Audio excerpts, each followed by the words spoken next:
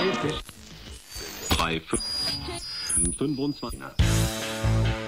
this episode, we talk to David Robinson, director of Bangkok River Partners and co-founder of the Creative District Foundation. So, if you want to learn more about the Chao Phraya River and the movement to maintain its unique charm, you'll dig this episode of the Bangkok Podcast.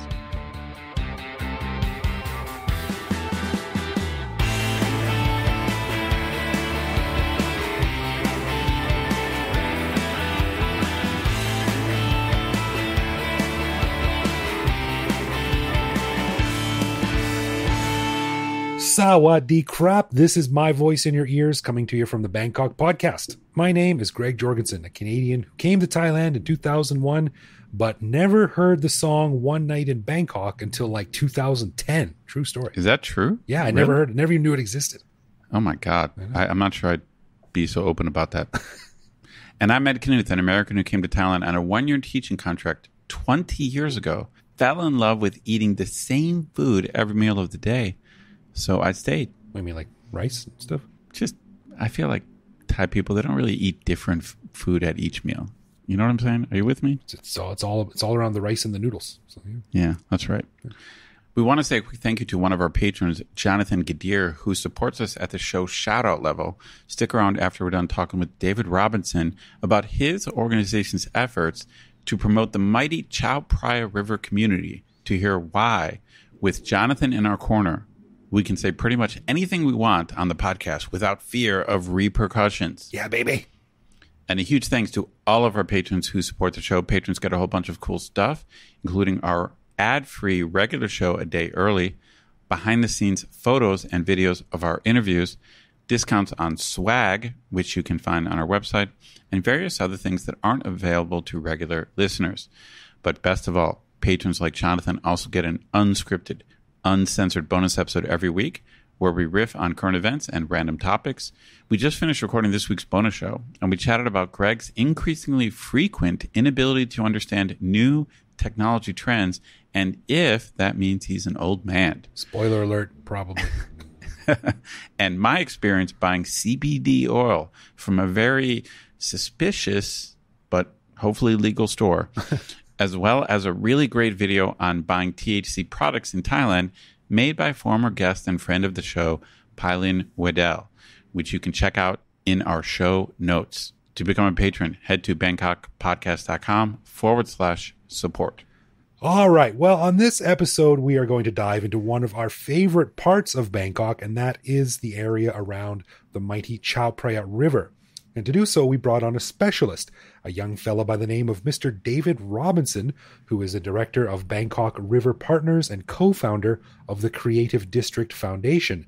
These organizations are most visible on his website, bangkokriver.com, which serves to promote the Chao Phraya River and research and write about the riverside communities to inform residents and visitors alike of what's on and what is around. It's a really great website, and it's a treasure trove of historical, cultural, and local information that has the support of pretty much everyone who knows all about the amazing nooks and crannies that make up life along the river and want to keep its unique aura going well into the future for everyone to enjoy. So here is my interview with Mr. David Robinson.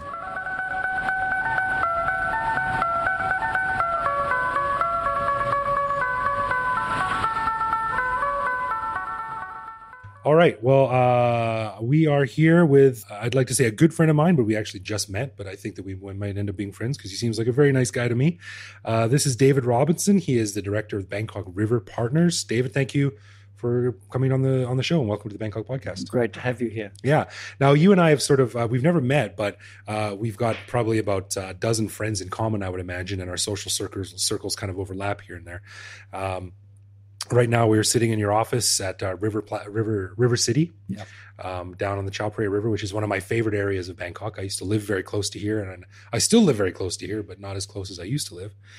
And I've seen your site, and I've heard of your project for years, and I've always been a big fan of it. So it's great that I'm finally getting around to having you on the show because it's a really interesting thing to follow, and it strikes at one of the core ideas that I've talked about on the podcast before, which is that for a city of Bangkok's size and vibrancy and life, the river to me has always struck me as being really bizarrely underdeveloped. And we're starting to see that change slowly now. And you are the man in the middle, leading the charge to sort of promote the river and help unite the businesses and communities and districts around the river to make it appeal more to a wider audience. So, I mean, that's a hell of an introduction, but tell us a little bit about your project and what you do. Yeah, it's interesting because I'm from Sydney. So I grew up on the harbour, and then I moved to London and was close to the Thames and used to walk along the Thames a lot. And when I lived in London, the Thames, South Bank wasn't what it is now. The development of South Bank since the 1990s has come a long way. Okay. And when I came to Bangkok in 2002, it struck me that, as you say, the river was really underplayed. Yeah. It was not celebrated as it could. Of course, it's always been the River of Kings for Thai people, but at some point, the centre of gravity had moved to Siam and Sukhumvit and left the river as Old Town. Right. And I had a conversation with the general manager of the Peninsula in 2014, and then with Amanda at the Mandarin Oriental. And they were starting to think about promoting it because they've been through the flood and business had really suffered. And so they wanted to come together as a business group to promote the river area for MICE, for the meetings industry. And my advice was to actually do it more comprehensively, promote it as a complete destination. So in January 2015, I started on the project to promote the Chao Phraya as a destination for leisure and tourism. Mm. That's great because it really is a unique community, and I say community, but it's communities, and it runs from south down to the other side of Bangkok Chao, kind of past the port, and all the way up north to Koh Kret in Nonthaburi. So it's an incredibly diverse stretch of land, but I think for our purposes, we're going to focus on sort of central Bangkok, and I'm looking at a map on the wall now. Our patrons will see a big photo of it that we'll include. But, it goes from sort of down south by Asia Teak and across the Ramathri Bridge all the way up past Sanam Luang, which is near the Grand Palace. And that's kind of the center of the river life as it applies to sort of I think modern Bangkok. The river going through Greater Bangkok is about 52 kilometres. Wow. So, to the north, you've got where the new Parliament House is. Yeah. And then, as you say, Bangkok Chao and further on. So it's an important tributary. Yeah. So tell me a bit about the community. Like, I love the river. I've always lived close to the river, not always, but in my entire 20 years in Bangkok, I've most of the time lived near it. And it's just got this interesting little vibe, this different lifestyle that comes out of it. It's hard to explain, but what makes the river such a unique part of Bangkok? I think it's the neighbourhoods, the communities that live along the river. We have 5 of them detailed on the website, starting north of Ratanakosin, south Ratanakosin, of course, Klong San and Kutijin. Chinatown is on the river, and Bang Rak and Klong San, what we call the creative district. So there's a lot of history in there. The Portuguese of Kutijin and Little India and Chinatown and the trading going back. Of course, Bang Rak was the trading hub for Thailand in the 1880s and beyond. So I think that's what makes Bangkok interesting. There's a lot of history there, but there are still people living there carrying out their lives as they were. Right. And each community is slightly different. They're known for different things, like Talat Noi, where I used to live, is where those giant piles of engines come. And, like you said, Chinatown is Chinatown. And then Pahurat is Little India, and it's got the old Siam and some of those crazy fabric markets. And then you go across the river to Kutijin, which is, I think, the oldest church, Santa Cruz Church. Yeah. The Portuguese influence, and there's a Muslim community over there. Yeah. Like, it's just such a fantastic place. And I always tell people the best thing to do, what should I do in Bangkok that's not in the books? And I'm just like, get out of a taxi in this neighborhood and get lost. Walk around in these neighborhoods and eat everything, eat whatever you see, and smile a lot, and you'll be surprised what happens. So what was the reaction then when you started approaching these businesses and saying, let's do this together, let's band together and promote? Because they were businesses, I had a 4-point strategy, which was about creating a brand, telling stories, building a digital universe.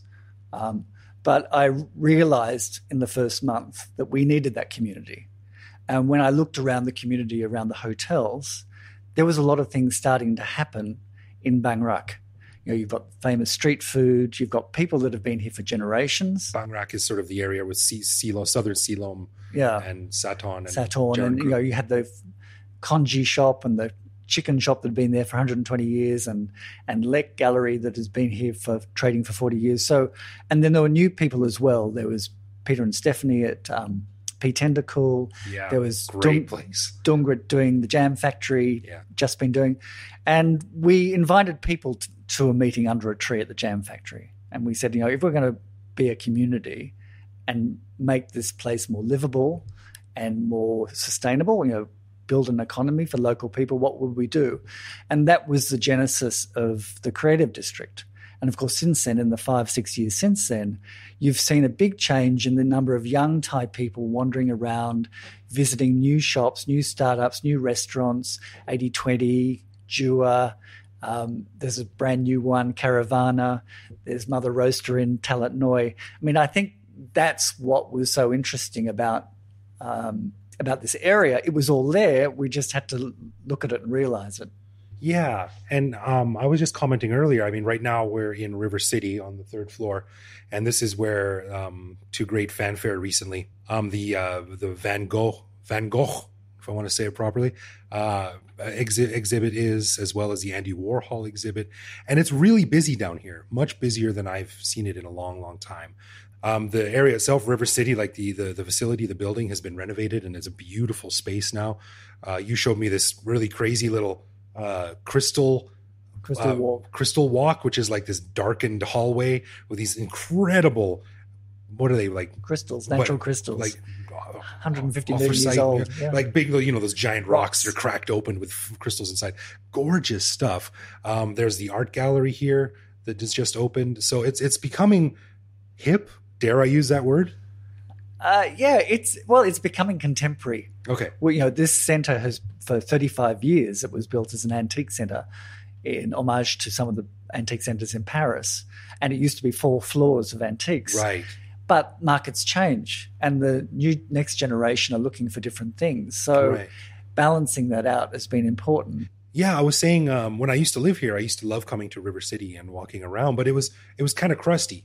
It was antiques and nothing else. And I love antiques, but really not a lot of reason to come here unless you were into antiques. But now there's way more stuff here. So it's interesting to see the development. And I think that's happening on both sides of the river, up and down. Yeah. Yeah, a lot more. When I walk around, sometimes I'll take a journalist around, or sometimes visitors will come with tour guides, like Smiling Albino or Abercrombie and Kent, and we'll take off for a walk. Someone told me that you showed Tim Cook around here. Yes. In fact, I brought Tim here, and he met Gong Khan, who's a very popular Thai artist now. Like Warhol, he's also a commercial artist. He went to New York and worked in advertising, and he's found a real market. And Tim is now one of his big collectors. Oh, geez, nice. I hope you got a commission for that.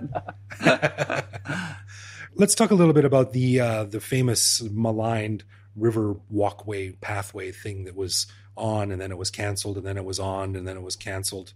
I'm still not sure if it was a good idea, poorly planned, or just a bad idea. What do you think about that? Just for some background, in case our listeners don't know, they had planned to build a promenade like several kilometers long. The 52 kilometers, the entire length of the Chao Phraya, on both sides above the river, happened to be 3 car lanes wide on both sides. That was promoted as a walkway and a cycleway. But of course, being 3 car lanes wide, there were questions. Yeah, why do you? 3 bicycle lanes wide. All right, maybe that'll be something different. But yeah. So what? So I think this is interesting because I understand that transportation of some type has been planned for 25 years. I think the first idea was to put it down the middle of the river. So that wasn't so good. About 5 years back, UDDC, which is the planning department of Chulalongkorn University, Dr. Niramon, had done a study of the Yanawat project. And the Yanawat project was from Sapantaksan Bridge to the Chatrium Hotel, a 1.5 kilometres of community space, walkway and cycleway, including the temple and that sort of thing. I remember that, yeah. And that's a great project, and that was a lot of interest in making community space and access. She also did a study of Klongsan, 4 kilometres of access. There's also been a study of Chinatown, another couple of kilometres of access. So I think pocket access is really good. Because so it doesn't have to be like the entire length. Yeah, because you want people to be able to walk along the river, walk through a community, walk back along the river. It doesn't cut off business. A lot of people need people walking through the district for vendors and that sort of thing. So I think having access to the river is a good thing.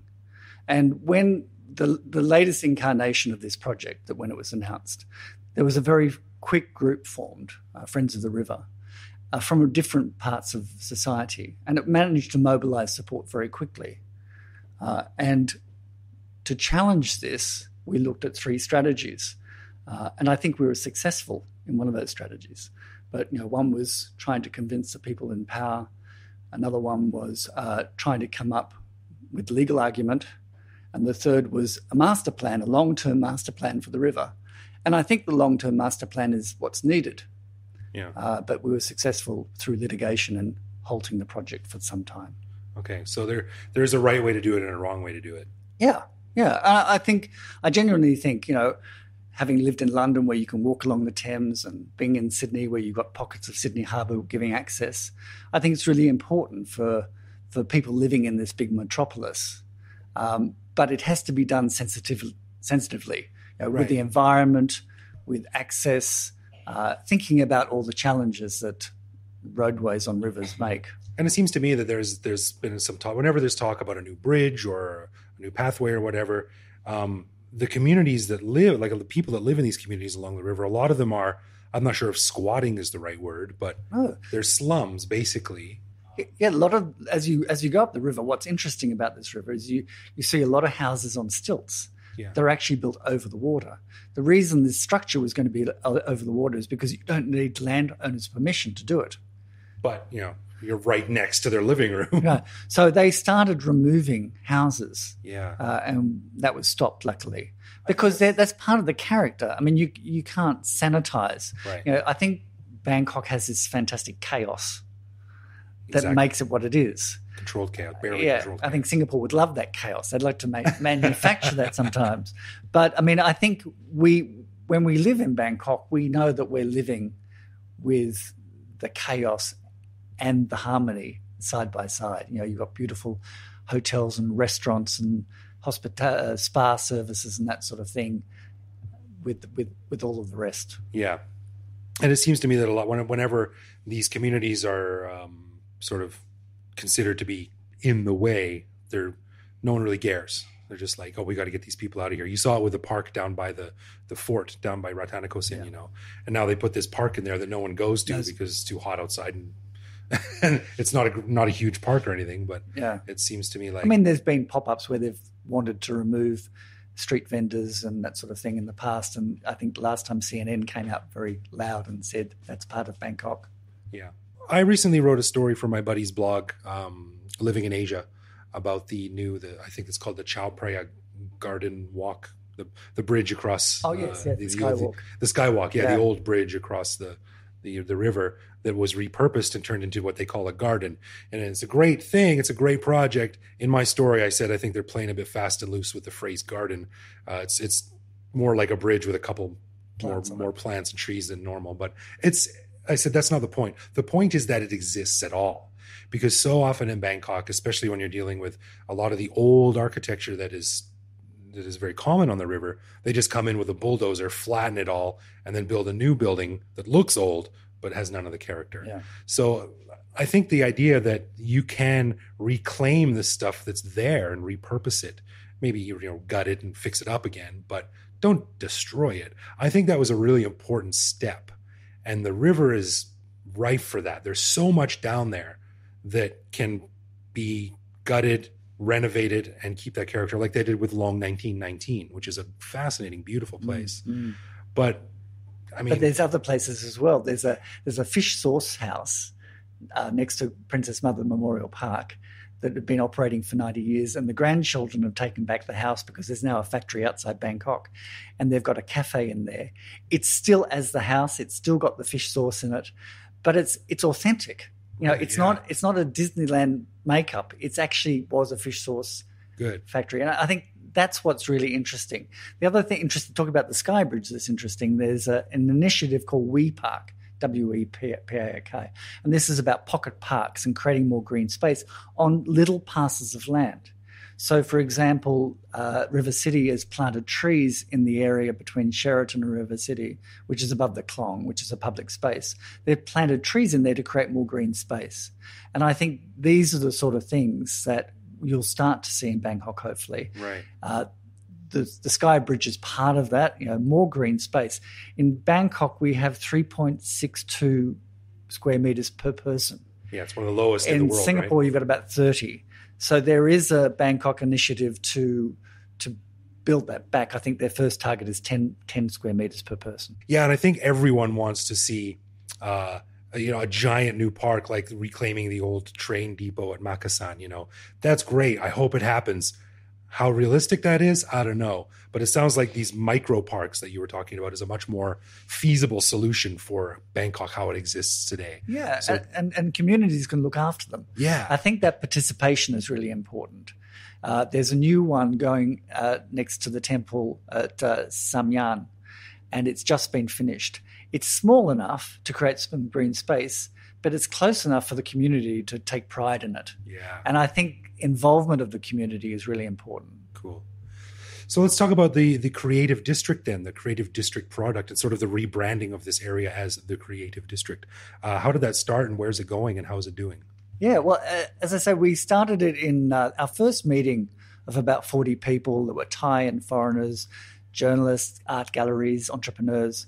Under the tree at the Jam Factory was February 2015. And we just stood around, and some of us had lived internationally and said, if we're to make our area more livable, how would we do it? And what followed was a discussion, and then people said, well, let's meet next month. And we continued meeting month after month.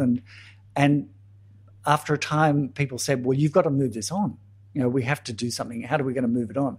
So we drew up a charter. And we invited the BMA and Crown Property and Thammasat University and the heads of the religious communities and people living in the area. And we had about 12 town hall meetings. And what came out of that was this creative district. I see. And around the same time, because it was a convergence of like-minded people, Dungrit had done the Jam Factory.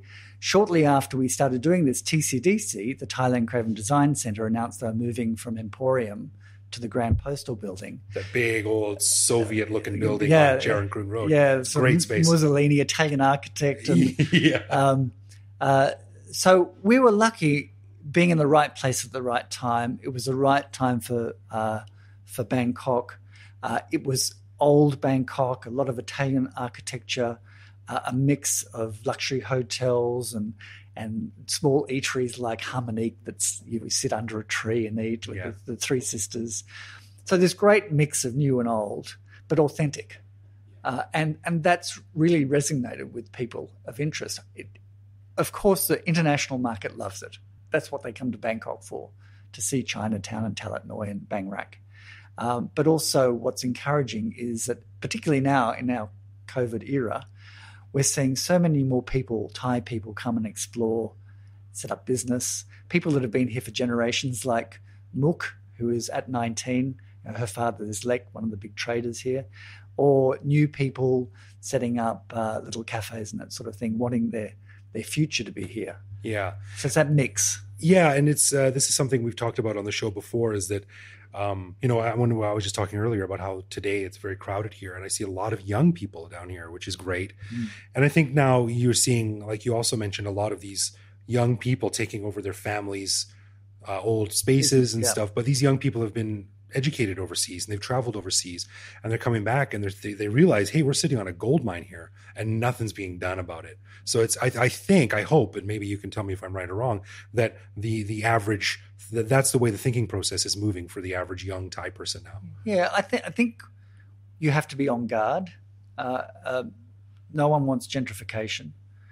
So part of our charter was, okay, how do we address rent protection? How do we have discussions with landlords so that people aren't forced out, rents don't go skyrocketing? How do we green the space so it's more environmentally enjoyable, more trees, less plastic, that sort of thing? How do we help business? The highest speed internet in the country. Luckily, we've got CAT here. So, there's a range of things that we need to try and work on. How do we get tax incentives for creative industry? You set up a business here, you pay less tax. These are big discussions in the Thai context. Yes. Not happening fast, but I think as far as protecting the built environment, protecting buildings, what we needed to do, when we did a study, we found that 19% of the buildings in this area were vacant. 19%? Yeah. So that's a concern because a vacant building has no value or no revenue. So one of our drivers was to fill that vacant space, because if we could prove it had a commercial value as it was, then it's less likely to be torn down. And I think the Jam Factory is a good example of that. Warehouse 30 at 19. I met the architect for the old Customs House, who's just started work on the new hotel there. So I think ensuring that people can see a return on a current structure is really important for protecting that built environment. Interesting. The gentrification issue is one that's interesting because my wife and we bought our condo just down in Thonburi, and we see things like Icon Siam. I mean, complain all you want about another mall, but it's nice having that close to your place, having a movie theater and a place to take your kid and all these restaurants and the Apple store and what have you, if you want to be a bit of a hipster. But it is a shame to see that at the expense of these little places, these cool, charming little family establishments that have been there for decades and decades. So, but they're coexisting at the moment. They can coexist, which is great to see. For how long? And I get the call of the almighty dollar, the almighty baht. Like, you saw it with the Scala Theater. That land is just too valuable to be selling tickets at 100 baht a pop. So I get it. I get the financial reasoning behind it, but it seems to me like it's going to be an ongoing battle ad infinitum. Yes, but I'm encouraged by what I'm seeing. And, there's a family here that have been trading in antiques for a long time. They've been in this city, in this centre for 35 years. They have an old house in Talat Noi. They're investing a lot to develop it, to open it up for people to visit. That's great. So I do think we're seeing a change. Seeing people in River City come to these exhibitions, seeing Gong Khan sell all his work to young Thai people, artists selling, buying markets, that sort of thing. I think we're seeing a change, and I'm just hoping that we can have them all. That is, as you say, very practical for so many reasons. Gyms and cinemas and food halls and shops all in one place, but they can coexist with an area around it that is old buildings and that sort of thing. Encouraging news to hear. So as we're wrapping up then, where can people find out more? And most importantly, how can they contribute to the success of the Creative District and the River Project? Well, we have a couple of websites. So we've got bangkokriver.com, which talks about the neighbourhoods and the venues and the historic places and the people living in this area. We've got creativedistrictbangkok.com, which is less developed but talks about the different communities. But I think the best way to support the place is to come down and visit. Yeah. I mean, and you'll really be surprised at what's here, and the little shops and the different artisans and craftspeople and the old vendors and buying curry puffs on the street and that sort of thing it's got a unique character. Totally. And it's easier than ever now that the subway goes down to Ratanakosin. So it's easier than ever to get down here. Yeah. And like I said, get out of the taxi, get off the train and start walking. Yeah. You'll be amazed what you discover. It's really interesting because when you walk in the narrow sois of Talat Noi, they all run from the river. So there's a breeze that comes through the shaded sois. It's not that hot, really. Yeah.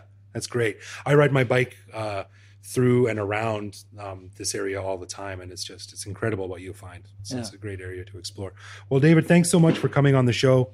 It's great to hear that things are changing and that people are thinking positively about sustainability of the character of the area into the future. So We hope to see great things. And yeah, everyone, come down here, join us for a coffee, join us for a croissant or a puff, and check out the area. So, David, thanks again. Thank you.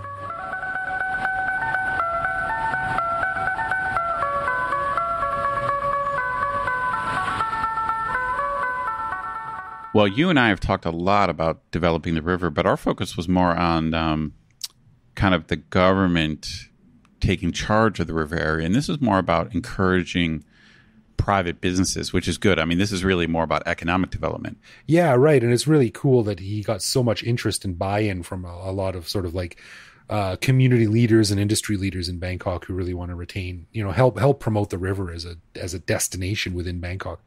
Because it really is. We've talked on the show before about just how awesome it is, the communities down there and exploring, and the great food and old buildings and stuff that go all the way up and down the river on both sides, because there's still a ton of stuff there. And like me and David talked about, it's got, for a city the size of Bangkok, the river is really, really strangely underdeveloped, which means it's a great opportunity for people to get out and explore.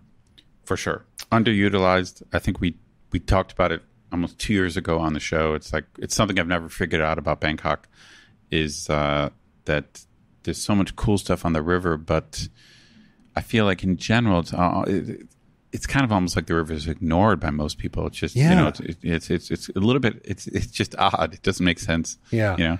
Yeah, the river in Bangkok is kind of like that really weird friend that you have, like that no one else really likes, but you're like, no, you just got to spend some time. Once you get to know him, he's really cool. The river's like that. Like you got to put some effort into it, but it's a really rewarding thing to learn about. Yeah. So. Well, the government needs to be proactive, but it's kind of cool that this organization is doing their thing, and the businesses themselves are organizing.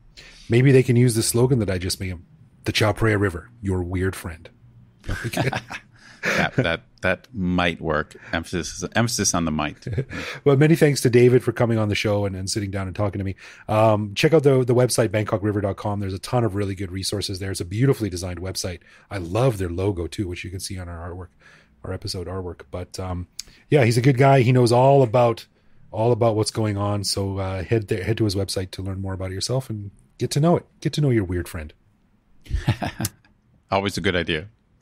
All right, let's get into some love, loathe, or live with, where one of us picks a particular aspect of living in Bangkok, which we then discuss and decide if it's something we love about living here, loathe about living here, or have come to accept as just something we have to learn to live with no matter how we feel about it. And this week it is my turn. So Ed, you're with your wife or Thai relative or something like that, and they want to stop by the temple, and you go to stop by the temple, and you're in the mood to sort of partake in the Thai cultural element of the thing, and you go to the monk and you kneel down and get some water splashed on your head. And then he asks to tie a little string around your wrist. Ah, yes. Usually the white string. A white piece of string. Usually, the Westerners would probably be more familiar with wrapping up parcels before you drop them off for the post office. But here it's a legitimate spiritual token. Spiritual token. That's spiritual token. Yeah. What do you think about this thing?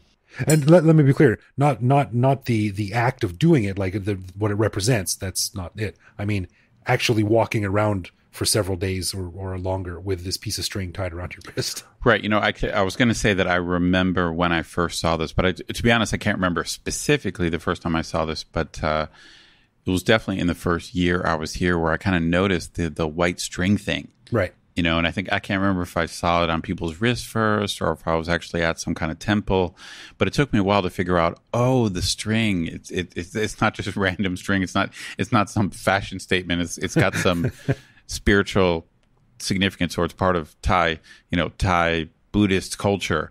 It is what it is, so it's kind of thing. I think it's, to me, it would be the kind of thing that would be hard to hate, but also like, I'm not sure why it would be something you would love, because it's not like some kind of interesting bracelet. It's not some cool like Sanskrit like logo on your wrist. It's just string.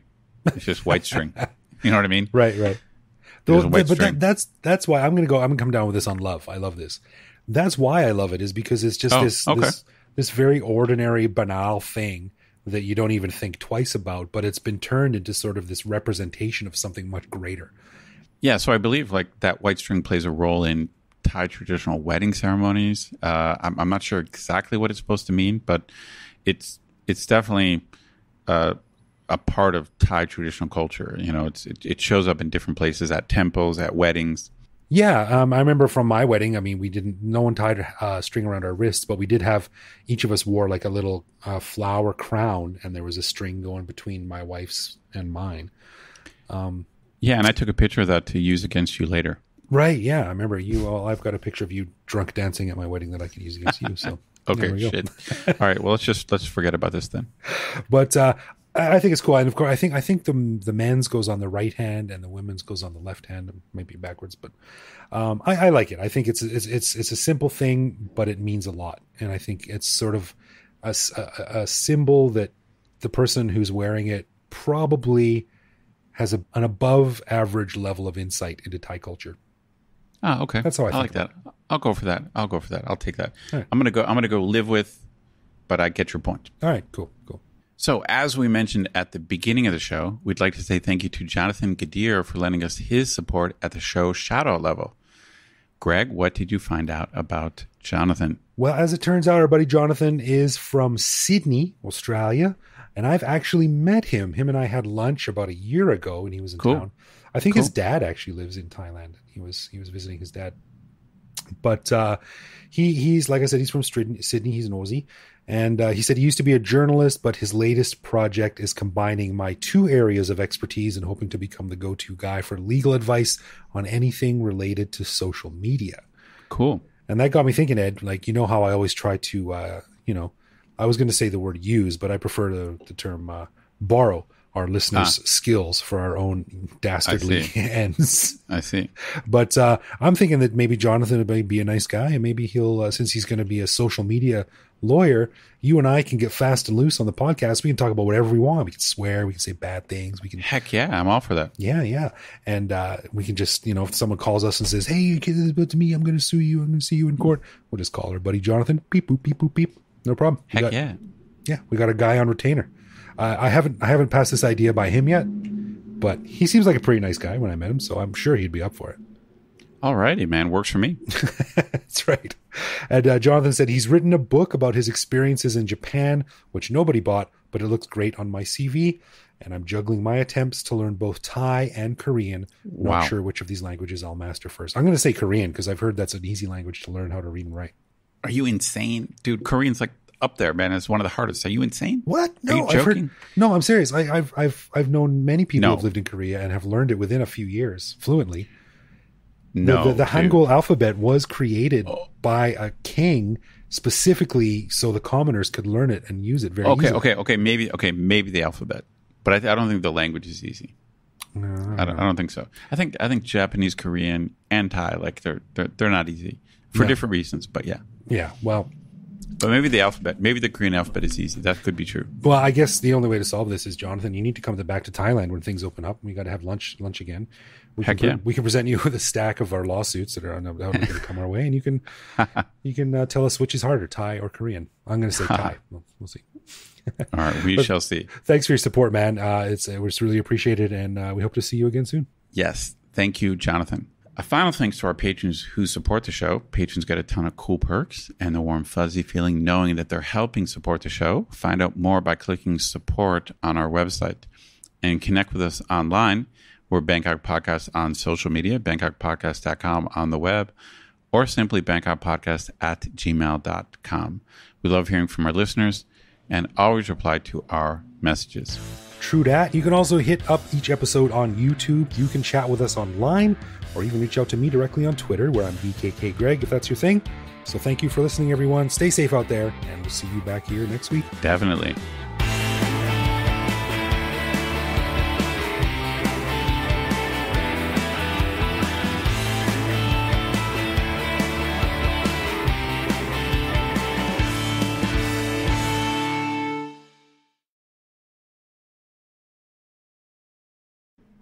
I had the idea for a podcast about 22 years ago, because I've got a friend, my friend in Canada, Alec, is one of my oldest and best friends, and we have this incredible rapport when we talk.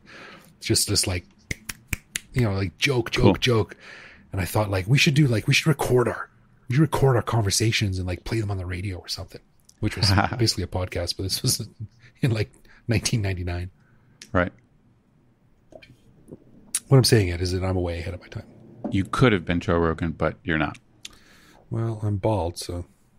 That's right. You got that going for you. My son today, when we were morning, he was in the morning on the way to school, he was going, Hualan, Hualan, which means really? bald head, you know, and I'm like, oh, no, no, no. But then we had to remind him, like, you know, don't say that to people. Only say it to daddy. He's like, why? I'm like, well, some people don't like being told that they're bald. Bald. Look at your bald head. Yeah, look at your baldy. Cue ball. Mr. Cue ball. I'm going to tell him the story. Isn't there a Bible story about some kids were called a guy bald and then he, like, God made a bear eat them or something? Is that right? Sounds like God, it sounds like your Bible knowledge is better than mine. Well, I did grow up in that realm.